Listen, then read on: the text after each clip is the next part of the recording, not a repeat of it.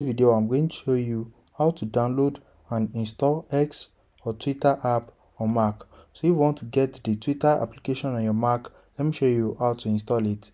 So it is very easy. Open up your App Store. Right here in your App Store, click on search, and you need to search for X app. Just search for X. Once you search for it, right here you are going to see Mac apps and iPhone and iPad apps. Just select iPhone and iPad apps. Once you select it, you are going to see the app right here. So this app is not designed for Mac, but you can install it on your Mac. So it is designed for iPad, but it still works on Mac. Just install it. So you are going to see Get in front of it. Once you click on Get, it will be installed on your Mac. So now click on Open, and it's going to launch the app. So you can now log into your account and start using the app on your Mac.